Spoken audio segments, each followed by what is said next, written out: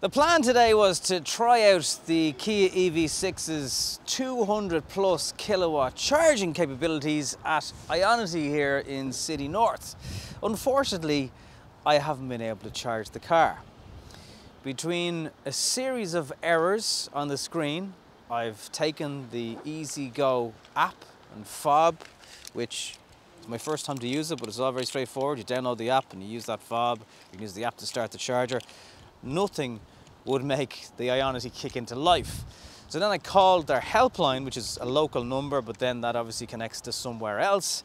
And a lovely lady tried to restart both machines separately and tried to even remotely start them charging herself, which I've seen work in other situations. Now, thankfully I'm not totally stuck. I've got about 120 kilometers of range in this car. I'm going to go to an ESB charger in Lusk and try that. But if I was on fumes, I'd now be ringing a tow truck because yet again, well, from what I can assume anyway, because the car's charging fine at home, the infrastructure lets the cars down yet again. So we're going to jump in, hope for the best and see, was it the car or was it the Ionity? Stay tuned to find out what happens next. I'm here in my state-of-the-art €55,000 Kia EV6 at a different charger, an ESB one this time. And it's like the perfect storm of things to go wrong. So there's currently a Nissan Leaf charging at this ESB charger. A Nissan Leaf uses a type of connection called CHAdeMO. And you can't charge CHAdeMO, which is charging the Leaf, and CCS, which this car takes. They're two different types of plugs basically. You can't charge them at the same time on these types of chargers. There's very few of them that can actually simultaneously charge CCS and CHAdeMO. As far as I know, there's none in Ireland. So I now have to wait, because if I plug my connection in, there's a potential it could mess up this person's charge, and I don't upset them. And there's no point anyway, because I know it's not going to be able to physically charge the car. So now it's a sit and wait game. It's 4:45. I left the house today at I think 3:30. Maybe, actually, it could have been 3. And I still haven't managed to put a kilometre of energy into this state-of-the-art car. This could be interesting. Okay, so Houston, we have a bit of a problem. It's now 5:10. My Leaf friend has departed and I've connected up the car, as you can see, and it's still not charging. The CCS will not lock into place on the EV6. So now I'm starting to think it's a car problem. And the horn has started going off. You have to unlock the doors for that to stop. So, yeah, I'm kind of concerned. Now, as I said, this car was charging fine for me at home today.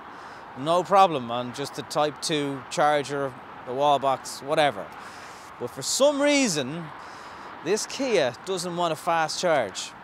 And I have connected up to the apps that I should be. I'm on EasyGo's app there. It's saying that the charger is occupied, but it just ain't syncing up to the car for some reason. So I will have to talk to Kia and find out what the hell is going on. I do have enough charge to get home, so I'm okay, just in case you're going to come here and try and rescue me. But I think 3 chargers all not working with the car would indicate that the problem could be with the car. What's going on? One other thing as well, I've also tried my own ESB account and it's just waiting for a response when I try and start this charger with the app and there's credit in my account. So I really am now thinking 2 different accounts, 3 different chargers. I think the EV6 is a bit broken. I'm now on my driveway at home. I have the EV6 plugged in. It is charging.